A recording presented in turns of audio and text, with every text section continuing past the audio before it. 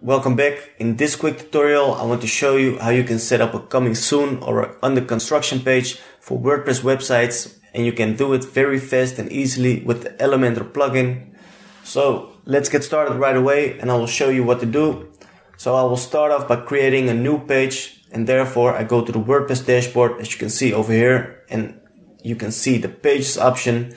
I already have clicked on it, so you can see all the pages that are created for this website. And I will create a new page by clicking on add new on this button over here. So click on it.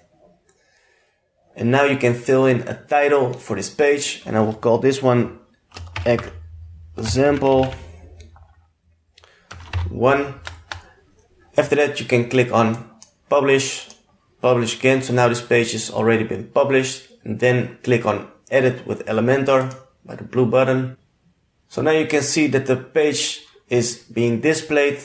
Only the page title that I have filled into the WordPress dashboard is being displayed, along with the header and with the footer. But for the coming soon or the under construction page, I only want to display the text that is necessary, and I don't want to show all the other stuff. So the first thing I'm going to do is I'm going to hide this page title, and you can do it by clicking on the settings options over here at the bottom at the left. Then you can select this option over here to hide the page title, and now it's visible again. And another way to do it, and that's the option I would recommend you to do, is you go to the page layout options over here, and instead of default you need to select the Elementor canvas option. And with this option, I click on it, so now it's gonna load again. And with this option, as you can see, there is nothing being displayed on the canvas. So the header, the footer, and also the page title are hidden. So that's what we want for this page. So now of course you can set up the page, and you can create it completely from scratch with all the different widgets that are being displayed at the left. And I also have explained this in other videos. So if you completely new with Elementor, then you can check that out. But it's pretty self-explanatory. So you can click on this icon at the plus icon. Then you can select the section that you want to import with the columns, with the amount of columns that it has inside. So for example, if I select this one, this section has 2 columns. So I click on it, and now you can see that the section has been imported, and you can see 2 columns. And then you can drag the widgets into the columns, and that way, for example, a heading widget, then you can customize it, and that way you can build up the page completely from scratch, exactly how you want it to be. But an easier way to do this is by using the templates that are available in Elementor, and you can import them by clicking on the folder icon. And over here you can see the pages tab and also the blocks tab. And pages tab are all kind of different pages that are completely built with all the widgets inside of Elementor. And as you can see, the widgets already have been customized and being styled so that they appear as they do on these examples. And you can select a template, and you can click on insert to import it, and then you can customize all the widgets if you want to. But then you already have a basic construction for the website, so that saves you a lot of time. And another way to do it is you can search for coming soon or under construction pages. You can see here already a coming soon page is being displayed. But if you search for under construction, for example, then you can see that there are already 3 templates available. So let me show you the first one by clicking on it. Now you can have a look at the template. This one looks nice. Let me show you the other ones.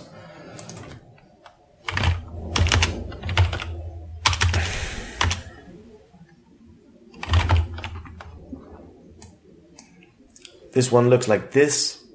I don't really like the image, but I'm not a big fan of classic art, or how you want to call it.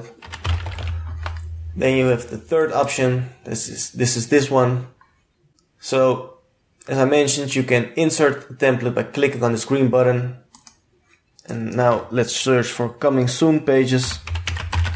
So I type in coming, and now you see that there are 5 different examples that you can choose from. So this one is a nice one. And of course you can change all the images and text and all the widgets. So let me show you one more. This one.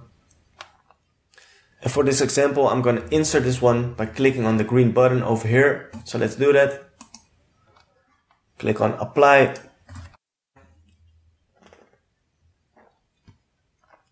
So now you see that the template has been imported. And if I hide this menu, you can see it looks like this for visitors.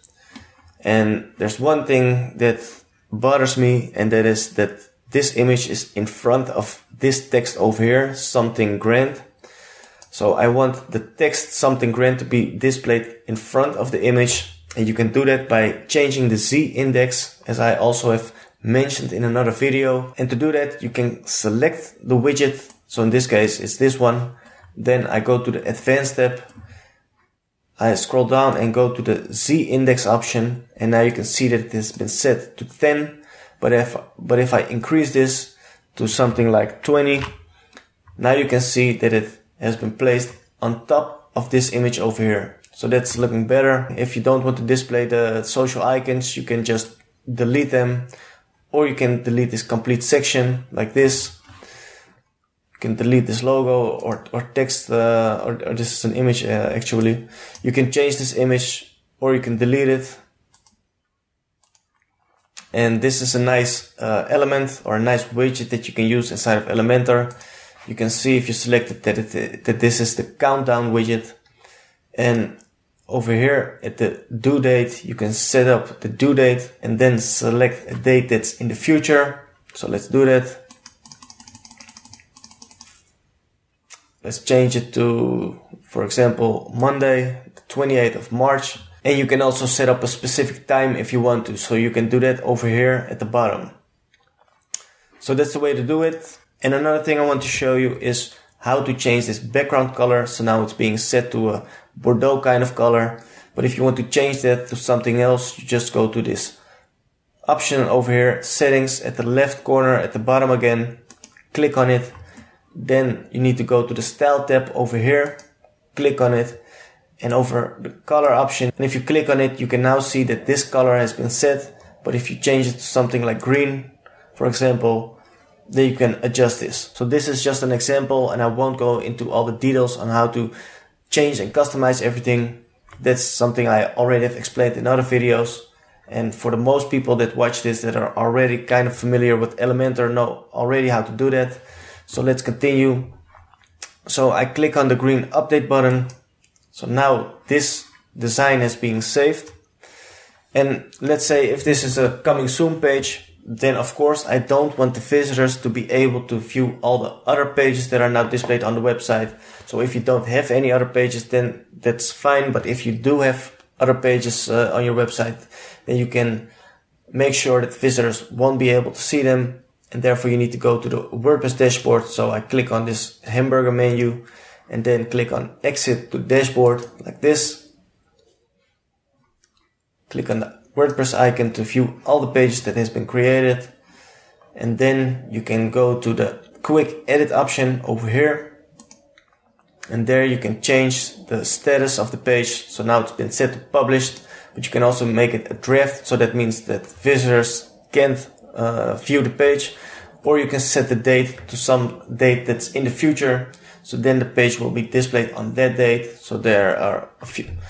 And one thing you need to make sure is that if you have created an under construction or a coming soon page, then you need to set that page as the front page, as the static page for the website. And it's very easy to do. So the only thing you have to do is go to the settings option over here in the menu.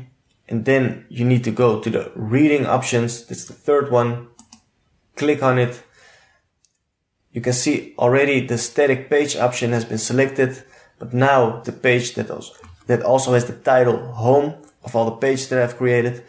But if you set this to the example 1 page, that's the one I've created for this tutorial, then you need to click on save changes. And then if visitors go to this URL, the main URL of the website, websitelearninglab.com, then the page that we have just created is being displayed. So that's what you need to do. So I hope you learned something new. I hope you found it interesting and it helped you out. If you have any questions, make sure to let me know. I will do my best to try to help you out.